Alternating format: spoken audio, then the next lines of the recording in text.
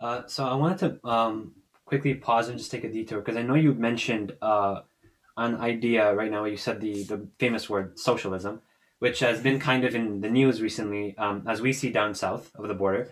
But I want to reflect because I think sometimes we misunderstand history, and by misunderstanding history, it's often that I believe it was Plato that said those who control stories control society. The idea that like you have to be a good storyteller, or the idea that stories um, are the ones that control the narrative by which we function in everyday life. So I know that collectively we all agreed in school, or I guess if you don't, then maybe you're part of a very marginal case. But we agreed that after the events of 1945, we understood that Nazi Germany, like never again, we understood as a collective, as a consensus of the world, after we saw those photographs of the concentration camps, that never again, this will never happen again. But it seems as though, even though it's been like 30, almost 3 decades since the collapse of the Soviet Union and the fall of the Berlin Wall, and how we've understood that sort of like communism is on like the ash heaps of history, there is still this flirtation with the bigger umbrella term of socialism. The idea that, well, pure capitalism in its innate form is, as you mentioned, from the altruistic perspective, oh, it's unequal. Therefore, it causes division from an elite to a right bourgeoisie to proletariat. Do you see? I know you've mentioned in previous podcast and appearances. Uh, can you describe the similarities? Because I think you've juxtaposed both Nazism and communism in the same way, in the sense that you would. I presume and I believe the same way, particularly from our family history, considering that our parents came from a part of Africa whereby socialism was rampant. However, it wasn't branded as Marxism. Like, oh, we're not the Marxists, guys. We're socialists, but we like in an African sense. Like this idea of why it's still there, and particularly in Western circles.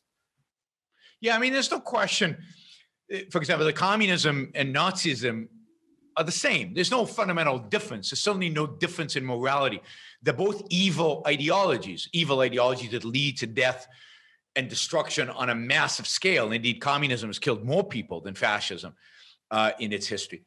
But socialism, which is just kind of a toned down, moderate version of communism, it has, and indeed communism itself, all have much better public relations than fascism, right? Nobody wants to be a Nazi. Nobody wants to associate with Nazis. Everybody walks out of a room if a Nazi walks in. But if somebody walks into a room and said, I'm a communist, everybody goes, oh, hi, that's kind of interesting. And the reason is that socialism and communism are very consistent with the prevailing moral code.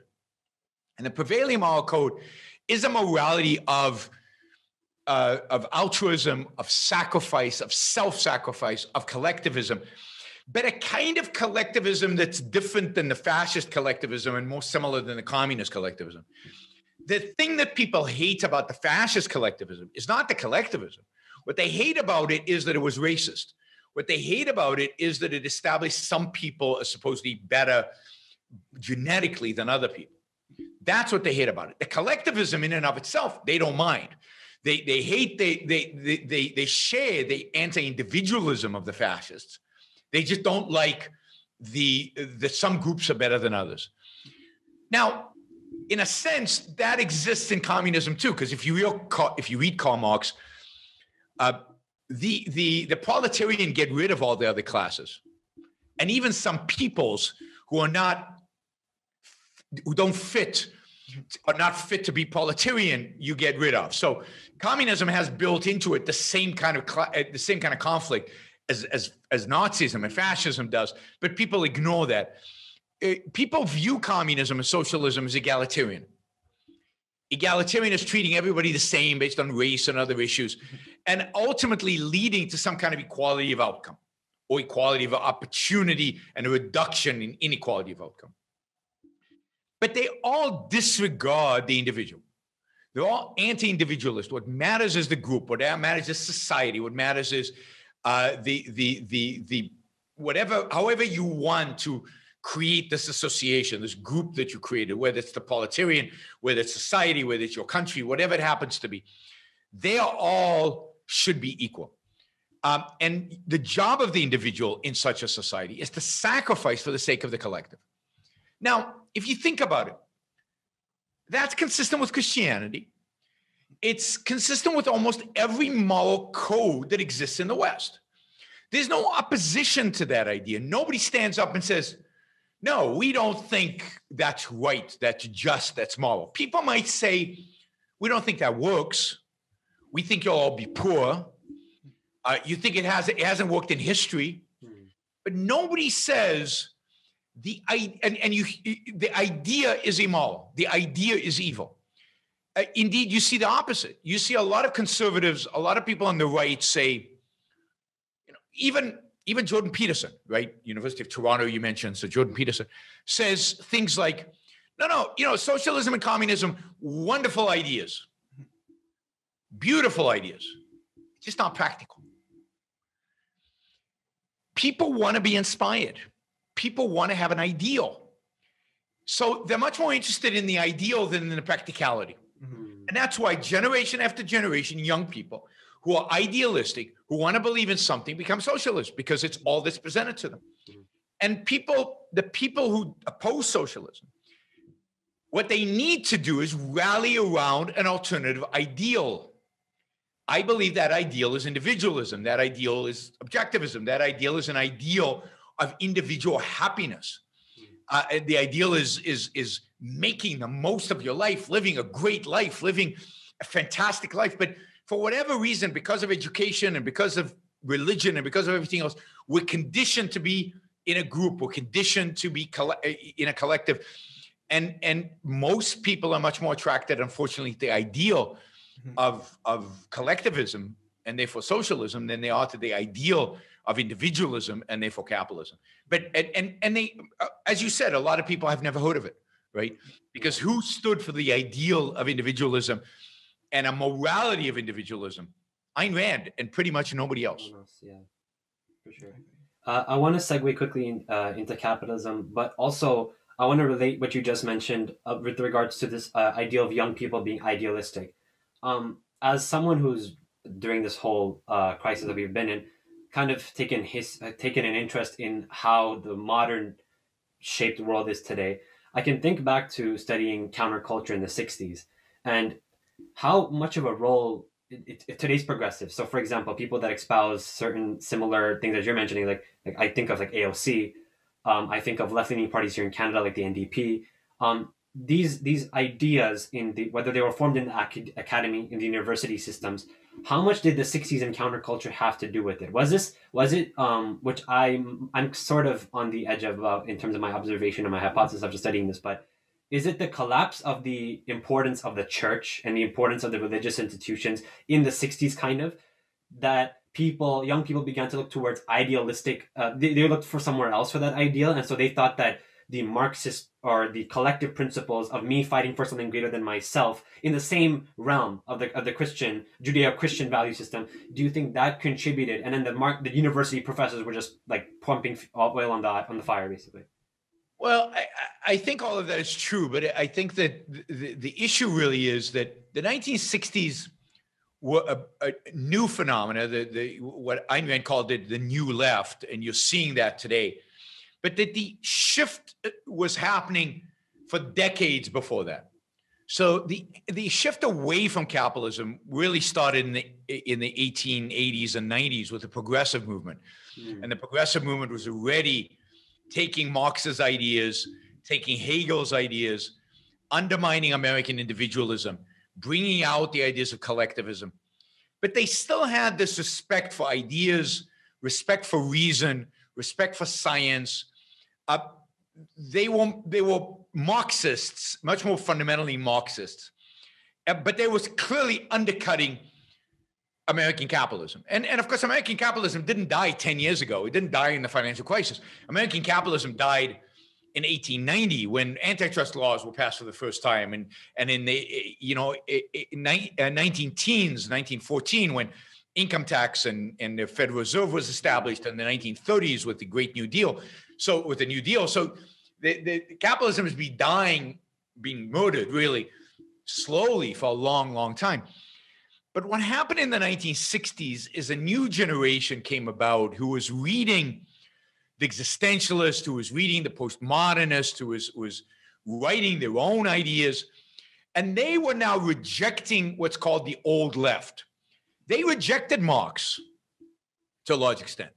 They rejected the old philosophers. They didn't know they were channeling them in some ways, but they reject. Their view is reason is impotent. Science is impotent. Remember, Marx argues for scientific socialism. The 60s are anti-scientific socialism, right? They don't want science in socialism. They just want their feelings. Go to Woodstock. It's not about Marx. Mm-hmm. It's about hedonism, emotion, self-expression without a self, if you will, right? Yeah. So they want a kind of collectivism that's tribal and emotionalist and postmodern. Mm-hmm. So what you see from the 60s to today is the intellectual, and so their professors were these Marxists who were trying to tell them, oh, no, we still need the structure, we still need reason, we still need thought, we still need ideas, we still need evidence. And these kids are saying, no, we don't need any of that, we just need our emotions. We just, reality is meaningless, reality is unknowable, it's all in our head, you're determined by your race, you're determined by your genes, whatever. All of this is nonsense. So that, and then they become the professors. So what you get over the last 40 years is that the new left, the 60s counter-revolution, are the dominant intellectuals in our culture. And what are they teaching? They're teaching critical race theory, which says that you're determined by your race and it's inherent in you. And therefore, as a white person, you should feel guilty. As a black person, you should feel a victim. And as a brown person, I get somewhere in the middle. And there's this whole categorization of victimhood, right? Which is this what do they call it now? They have this whole hierarchies of who's bigger victim and the oppression hierarchy. What's that? The oppression hierarchy. There's a term which has just slipped through our mind, but intersectionality, right? The whole intersectionality movement is about this hierarchy of oppression, and it has to do with your sexuality, and it has to do with they've discovered 92 sexes, and it has to do with your race, and they've discovered lots of different races, and all of this is completely devout of science. It's completely, Marx would be shocked by it. Economics, which is Marx's hallmark, right? Economic class, is only one of the many, many, many categories of oppression. And what they have done is they've completely made emotions as the most important thing in the world. That's why they view speech as violence, because if you offend them, you hurt your emotions. That's like them being punched in the nose. They don't see a difference in that.